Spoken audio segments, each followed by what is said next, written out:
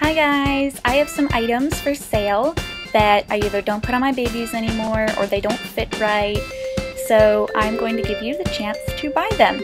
Now, some of them may not be necessarily for reborns, but I have several stuffed animals that could be used as loveys and or a decoration for a nursery.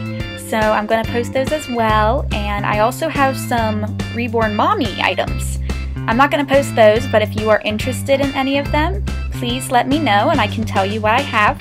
I'm going to put the brands and the descriptions in the pictures and in the description, so I hope you like everything.